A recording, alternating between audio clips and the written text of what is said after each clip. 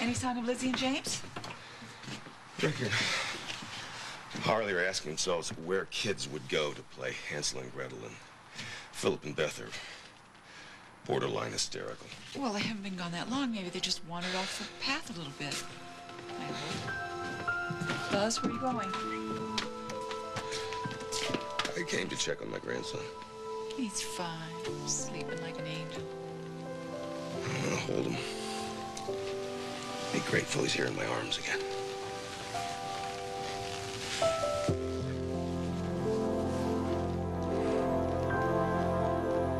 James! Lizzie! Lizzie! Lizzie, come on, honey! It's ridiculous.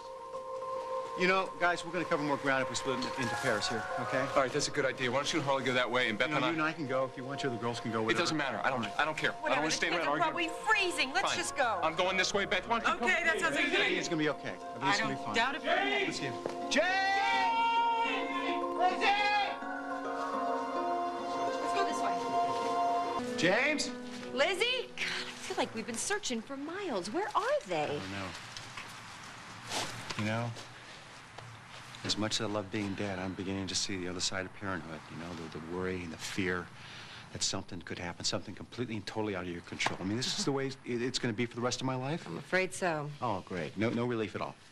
Rick, I'll tell you, you love these kids, but along with that love comes this terror when you realize how completely vulnerable they are. It's great. It's just great. Hey, you asked for this. Yes, I did. Yes, I did.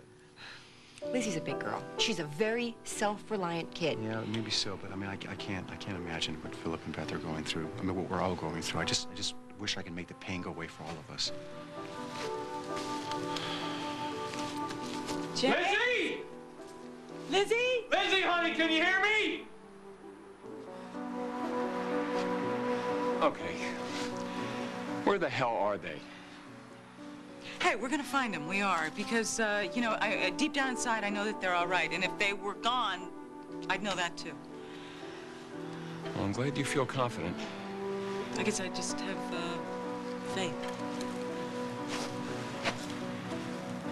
After everything we've been through in the last few years? Well, yeah, exactly. I mean, after everything that's happened, and then we finally decide to go away as a family, I just can't believe that God or fate or whatever is ruling this universe would be so cruel as to take that away. I just don't believe it, you know. Lizzie? James? Lizzie! Okay, we need to find James and Lizzie. I think we'd better serve if we just split up here, okay? What? I know this isn't the right time, but I just thought of something, and let me just say it really fast, okay?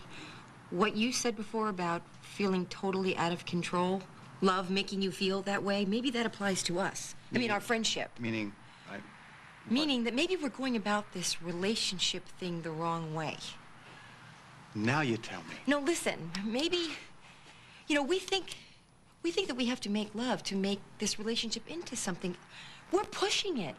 You know what I mean? We're pushing it. Maybe we should just get rid of all these ideas about what we should and shouldn't do. Right, there you go. I mean, is this your way of saying that we're not sharing the same bed tonight? Listen. Life happens, right? You can't make it happen. It just happens. And we get along and we like each other and we're friends and hey, maybe we are supposed to be together. Maybe we're not. But we'll find that out. We should just let nature take its course. What? What's that for? I couldn't ask for a better friend. No, you really could. Don't argue with me. Okay. Okay? All right, let's find James and Lizzie. Yeah. All right, now, listen, take it easy. If you have any trouble, just yell. I will. Okay? Okay. All right.